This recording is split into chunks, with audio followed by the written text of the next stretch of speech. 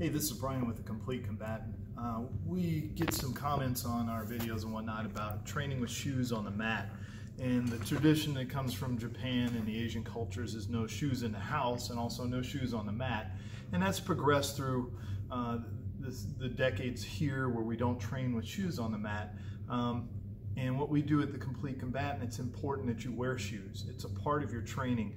People trip, they fall, they stub their toes, they grip differently, they move differently in shoes.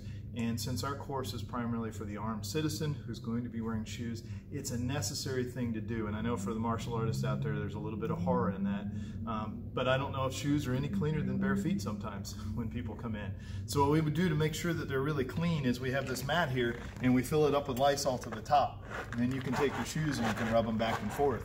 And we wipe out the outsides of them, make sure they're nice and clean and neat. Then there's some cloths right here that we walk onto. We clean our feet real good there and make sure that the shoes are really safe and clean. So from a cleanliness standpoint, it's probably more sanitary than anything else that touches the mat as we work through it. And we're getting good training value.